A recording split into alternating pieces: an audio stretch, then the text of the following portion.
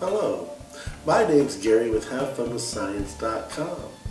And as you saw from the preview, today's demonstration is on how to make a vacuum to make a hard-boiled egg get sucked into a bottle.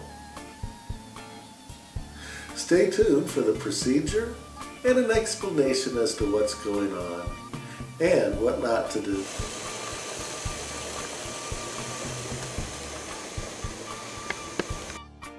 It is essential to make sure that the bottle is warm, otherwise the experiment won't work. I have footage of my first attempt at this experiment where my egg got lodged in the neck of the bottle. I will show that later.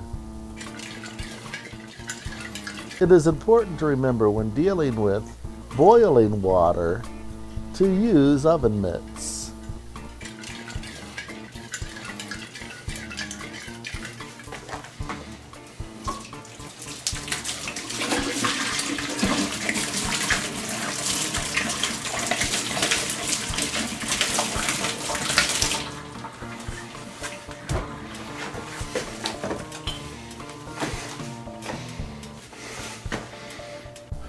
When boiling water, and then pouring it into a small-necked bottle, and then pouring the water out into the sink, hot steam remains in the bottle and forces out some of the air.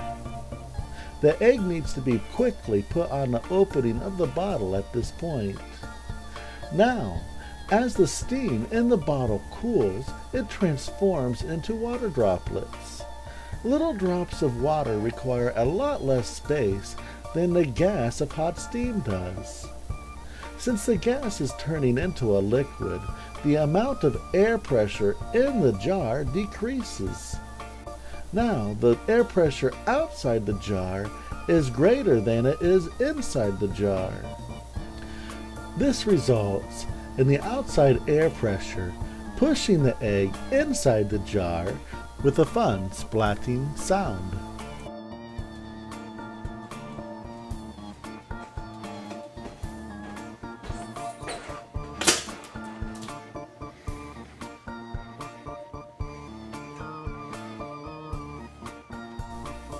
Here's some footage from my first attempt at this experiment. It is a late December day, and I got the jar out of an unheated garage, and the temperature is around 40 degrees Fahrenheit. My mistake was not warming the bottle up enough, and the experiment didn't really come out as planned. Here's 1 minute into the experiment, 2 minutes into the experiment, 4 minutes into the experiment. Here's 8 minutes into the experiment. As you can see, the egg is partially lodged into the neck of the bottle, and that's about as far as it's going to go. Although when I removed the egg, there was a pop because it was under pressure. So make sure that the bottle is warm so that the experiment works properly.